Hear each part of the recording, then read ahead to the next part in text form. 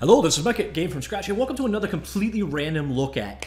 Today we're looking at Polybrush. Now, just yesterday we looked at Delay, a 3D sculptor, and this is another program I found about the same time, and it's a very, very cool application with kind of a unique purpose, but at the same time, I will admit up front, I'm horrible at using it. The interface is a little obtuse, and I fight with it. So I'm gonna do a very, very, very bad job demonstrating it, but what I do wanna do is show it to you, because this might be a missing tool in your toolbox. And essentially you can think of it as a rapid 3D sketching program, but that is selling it a little bit short. At the same time, as I said, it's a little inaccessible. The user interface is a little unintuitive, so there's a learning curve here, and it's not a learning curve that I've gone through. So I am not a great user of this program, so do not look at this video as any kind of a here's how you use Polybrush type tutorial. It isn't. This is, here's Polybrush, go ahead and take it if this looks cool to you and go learn more. And speaking of learning more, Polybrush is available at polybrush.org.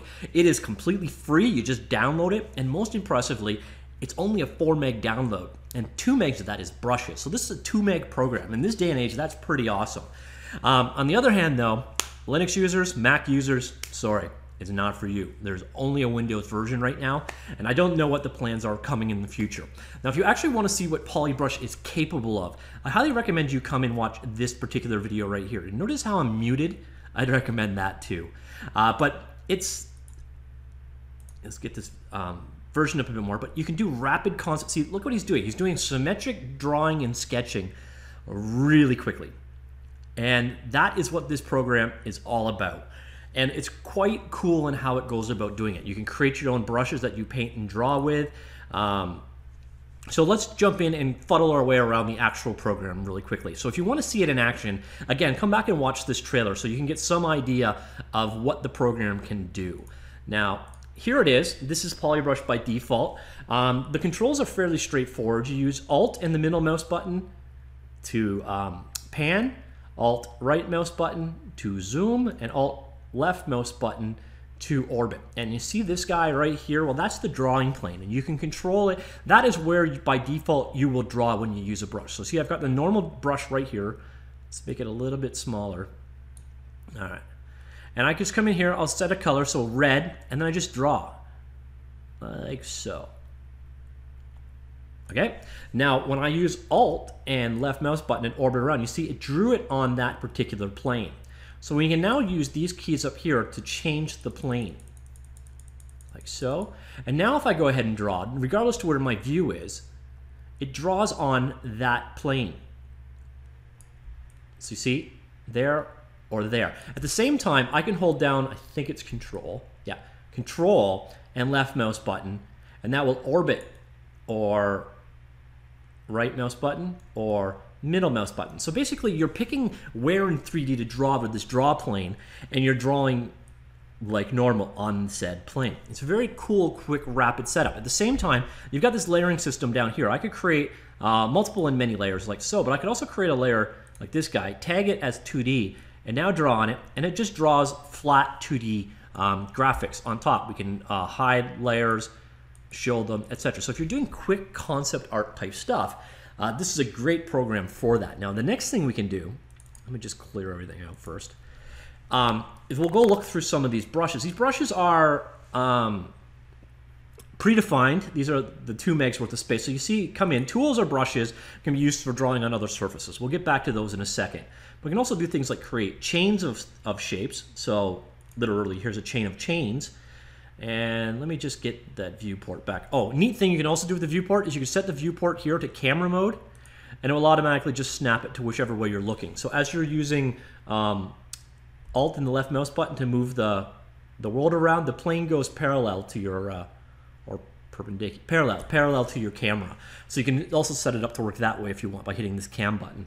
But see, I've got chain selected, so now I can actually just draw shapes like so, rapidly and quickly. So it's a very quick, responsive, cool tool.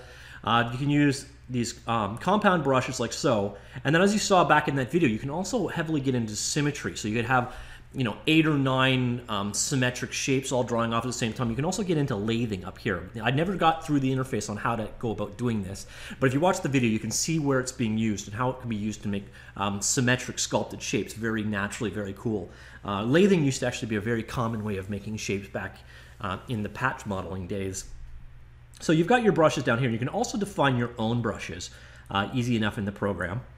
And then the other thing that I didn't really show, let's come on back, we'll create a new scene. We'll turn this off of cam mode. Actually, if I do a new scene without that, okay. So let's set our view plane. All right, so we're back to a standard stock view plane, and I'm gonna come over here to objects.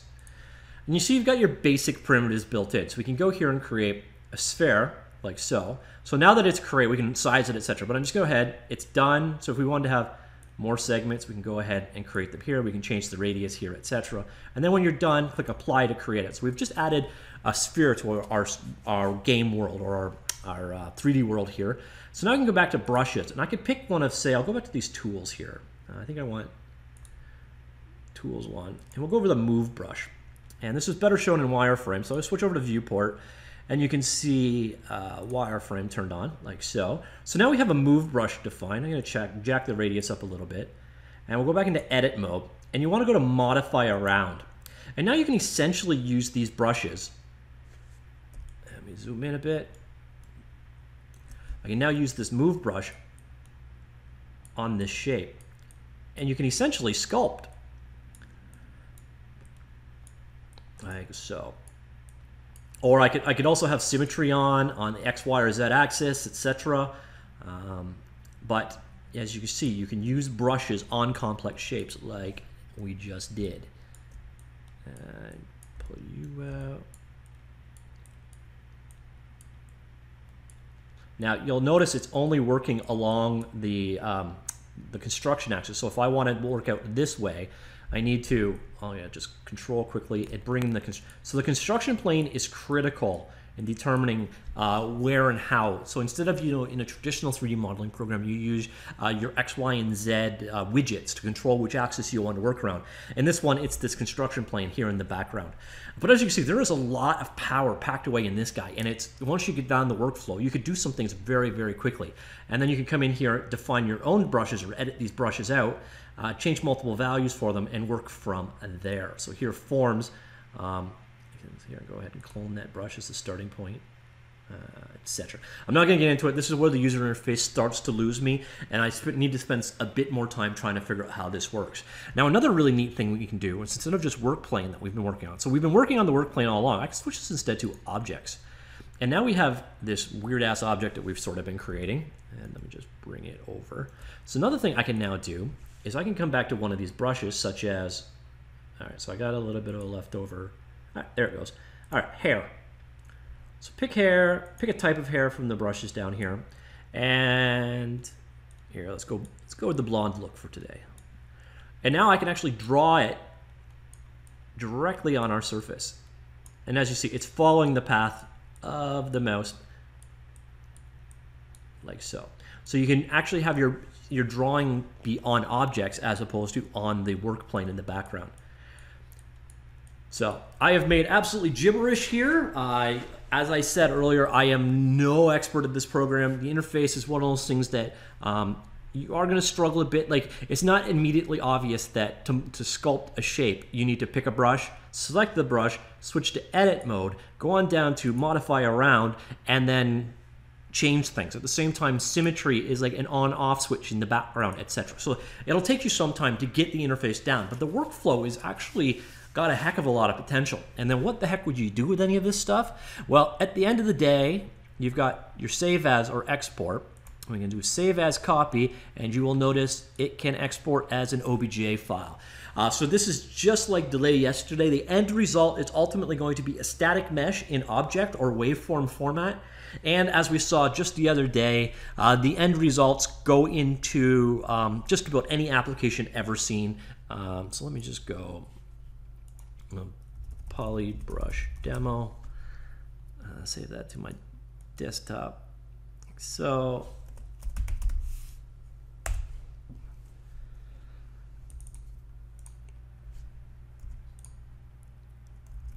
all right, it's done. So file, and import, and obj, and desktop.